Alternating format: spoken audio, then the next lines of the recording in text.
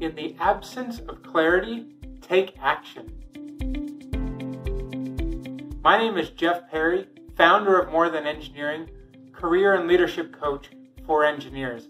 And this quote by Philip McKernan, in the absence of clarity, take action, has been one that has resonated and helped me through a lot of difficult times. There have been so many times in my career and in my life where I've had multiple avenues that I could take, or that there's just so much uncertainty that I don't know where I should go or what I should do next. And sometimes I've found I get stuck in analysis paralysis, thinking that if I make the wrong decision, that everything is going to go wrong for the rest of my life because of these compounding effects.